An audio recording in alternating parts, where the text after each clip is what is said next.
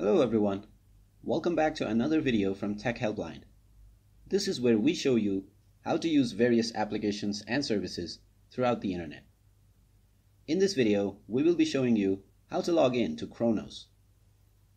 Kronos is a workforce management system which operates using the cloud network. It is used for various purposes such as timekeeping for management of workforce within the office. First, go into your internet browser. Then in the address bar, type in kronos.com/user, then press enter.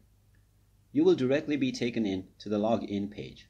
From here, enter your email address or your username, followed by your Kronos password. Now click on the login button and you will be taken into your Kronos account.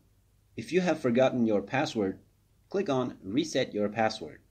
It will ask you for your email address.